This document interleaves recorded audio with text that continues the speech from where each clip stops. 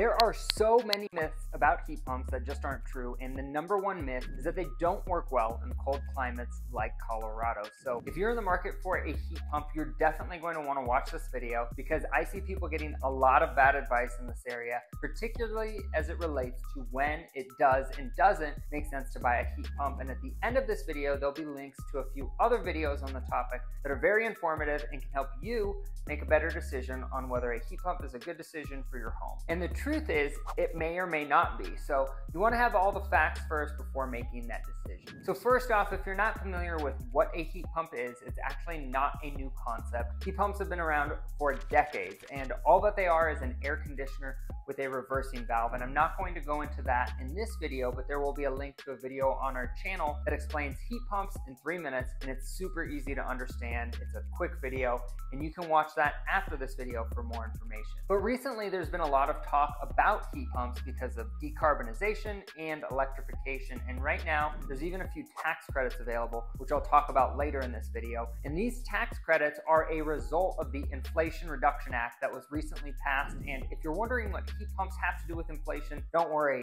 you're not alone, me too. So in this video, we're going to cover 3 aspects of heat pumps and whether or not they make sense for you. Now, first off, we're going to talk about what climates heat pumps work well in. In addition to this, we'll talk about which heat pumps work best in your specific climate. Number 2, we'll talk about the economics, and this is a question that most people have, is what does it cost? And we will cover the install cost as well as operational cost, because in order to get the full picture, you really need to look at the whole situation. And we will also talk about heat pumps and how they work when you have a solar setup, because this is honestly one of the best times to get a heat pump is if you have solar. But again, you want to make sure you're getting the right kind of heat pump that's going to work well for your application and that meets your needs. And I'll also touch briefly on the Inflation Reduction Act, like I mentioned, and I'll talk about some of the tax credits available. And third, what I'll cover is a few of our favorite heat pumps. I will go over some of the different brands and models that we recommend, and I'll explain why we recommend them. And I'll also tell you about some of the brands or types of systems we avoid and recommend against. So what climates do heat pumps do well in? Well, the truth is that all high-end heat pumps now can handle very cold climates and very hot climates, and this is especially true for dual fuel systems. I live in the mountains in Colorado, and our heat pump kept up at -8 degrees in an older mountain home that is not well insulated. We have a VRV Life heat pump, and these do very well down to about -10 degrees.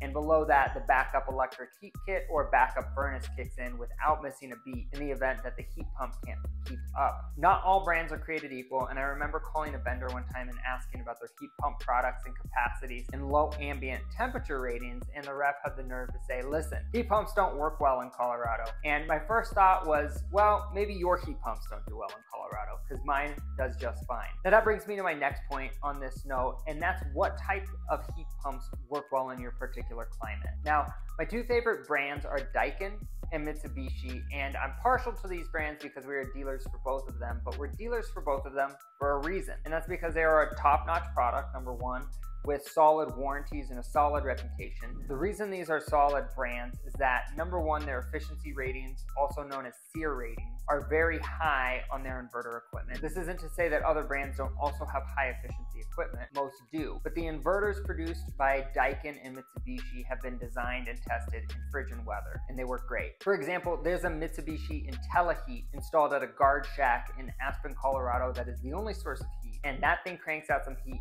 even in the middle of winter.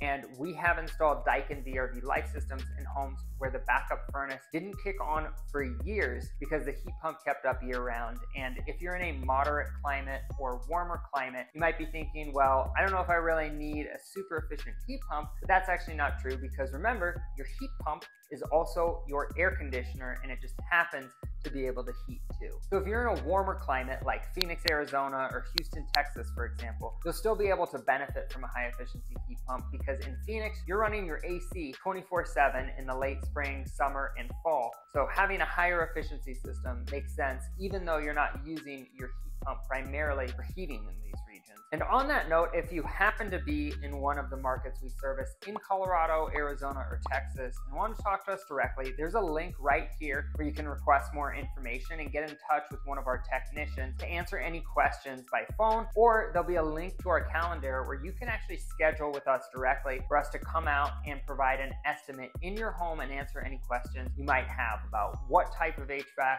would be best for your specific situation. Now let's talk about some of the financial aspects and tax credits and rebates available. As of 2023, the IRS has a $2,000 rebate towards the purchase of a heat pump, and the Inflation Reduction Act has increased that up to an $8,000 rebate for some families based on their AGI or adjusted gross income. But tax credits aside, there are a few considerations in considering a furnace and air conditioner versus heat pump debate, and I'll touch on those now. Number one is the cost of electricity compared to the cost of natural gas in your area. Now this is market specific, so you'll have to look at your natural gas bill. Natural gas prices have skyrocketed recently, and this oftentimes has made heat pumps a more attractive option. Number two is being on solar. Now, if you are on solar and able to offset 100% of your power consumption, you can oftentimes heat and cool your home without any additional demand on the grid. This is great in places like Phoenix with year-round sun. And number three, does your current system need replacement? If you have been planning on replacing your equipment for a while now and you are in the market for a new AC, it might be worth it to upgrade to a high efficiency heat pump depending on your circumstances. However, if you have a brand new system but decided you want a heat pump, it probably doesn't make economic sense because you already have new equipment. Now, this is common in new home builds, for example. However, something to consider is that if your new system is in a new build and the builders put in the cheapest possible equipment, if you're able to save money on your utilities and plan on being in the house for a while, the savings might be worth it. This is really case by case, but a technician or contractor like myself could take a look at your consumption and run the numbers. And lastly, before we wrap up, I'll touch on a few brands we like and recommend.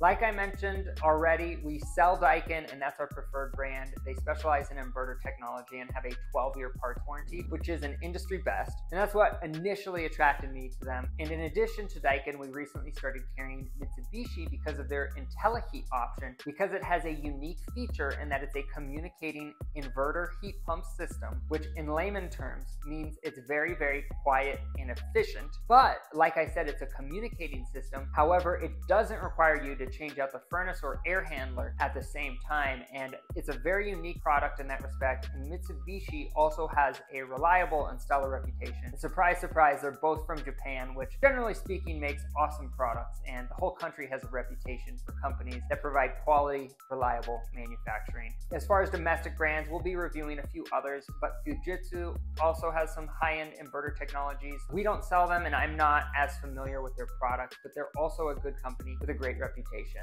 So if you'd like more information or to speak with one of our technicians directly, reach out below. There's a link to request more information or book a free estimate with one of our technicians. And also feel free to check out some of the other videos on our channel at the HVAC Dope Show, where we talk about heat pumps, furnaces, boilers, ACs, and everything HVAC. And we put out weekly content on how you can get the best HVAC for your home.